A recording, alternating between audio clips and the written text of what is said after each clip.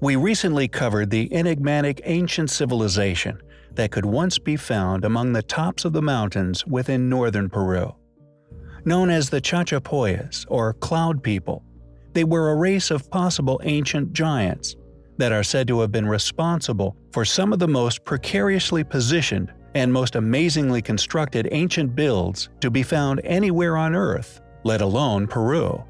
And the most astonishing of these has to be the ancient site known as Kulap.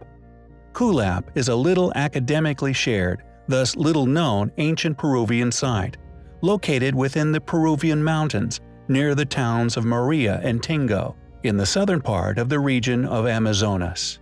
According to particularly funded parties, it was built by the Chachapoyas culture a mere 1400 years ago, on a ridge overlooking the Utcubamba Valley. However, once one has an opportunity to visually explore this untouched, once lost ruin, the unexplainable extent of the groundwork that went into creating the site becomes apparent.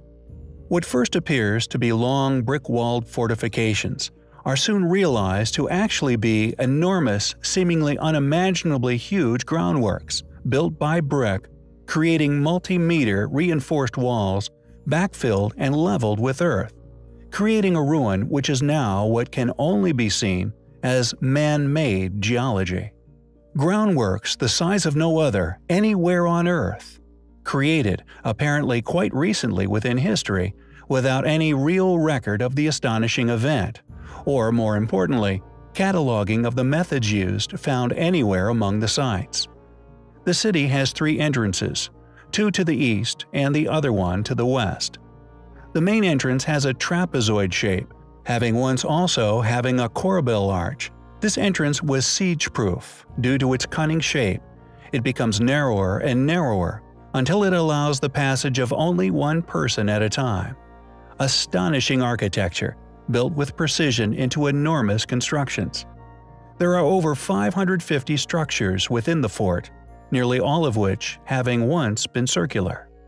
On the southwestern part of the settlement, there is a 5.5 meters high structure known as El Tintero, or Templo Mayor, Spanish for main temple.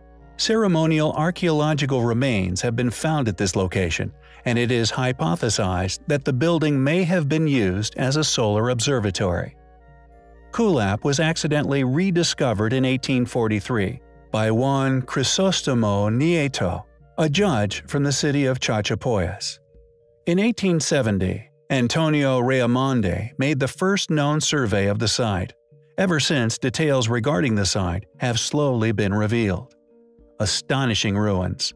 A place like many others around the globe, which also display seemingly impossible feats of engineering, accompanied by complete lack of any recording or explanation for said tasks, undoubtedly predates its academic dating.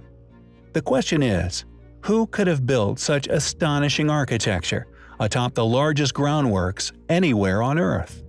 How did they complete such a mammoth task at such a high altitude? Perhaps one day we will find out.